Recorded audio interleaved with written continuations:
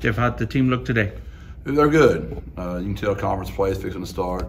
There's attention to detail, and we have a lot of respect for this opponent. The way they play the game, the way they carry themselves, Coach Houston and their staff, and the tradition they have there, their home field, what people, know about them and their traditions. So we understand the importance of this game and the respect for the team we're playing.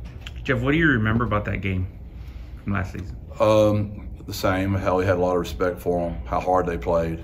They were struggling last year, and you wouldn't have known that by the way they showed up, competed, and played. It's a tribute to Mike Houston, the kind of man he is, and the kind of program he runs. And they did a really good job of bringing their players back, and they did a really good job of getting in the portal and getting some really good players to add to a really good team already. So even though his record might, look not as good as they really are, they've been beat by two really good teams in Liberty and App, where they had commanding leads in both games. You've mentioned a couple times wanting to see if your team was ready for this moment and being not quite sure at this point. How do you feel? How close is the group? I've challenged them all week. We won't know till we go get one, and we haven't done it yet. I mean, we're 26-3 or whatever, something crazy at home, but we got to go get one on the road. We didn't get one in Texas State. We didn't get one in Texas, and until we go get one on the road, you're not a championship team. So that's what I've been challenging them on. The other four teams have done that, but this is a different team. This is not those teams. So each team is its own team. And when the season started, I told everyone that would listen that we're being picked because of the success the last 4 years, not necessarily on the merit of this team. Do I believe this team can get there? Yes. Have we yet? No. Is there something about the process of going on the road or approaching that challenge that you want to change or do differently based on what you've seen the first two tries? We just got to get better. It's not like we're not trying. We weren't ready. We weren't good enough yet. Texas State was a lot better than us, and so was Texas at that time. But it's a long season.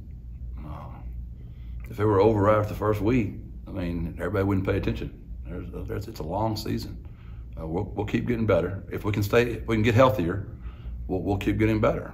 Obviously, when you lose certain players, you kind of go backwards a little bit before you get going again.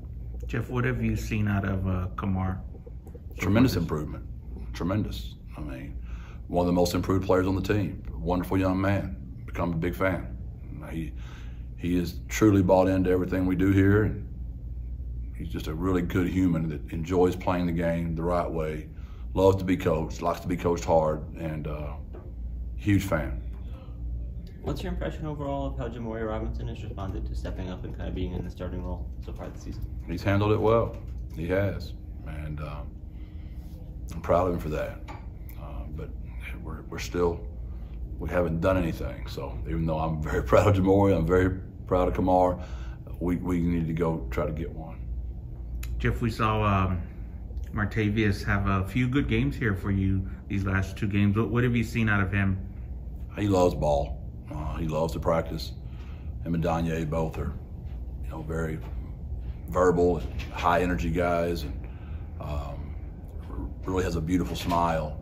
It's really hard to not like Martavius, and I'm proud of him. He just continues to work every day, and he's also a good football player. So I'm really proud of him. I know he missed the preseason with the suspension issue. Is it surprising that he was able to kind of jump right in?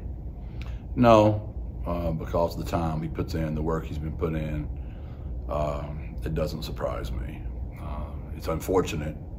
It was tough on him, very tough on him, but he worked his way out of it, and I'm really proud of where he is right now. Did you learn anything about him from the way he handled that? That's a difficult situation.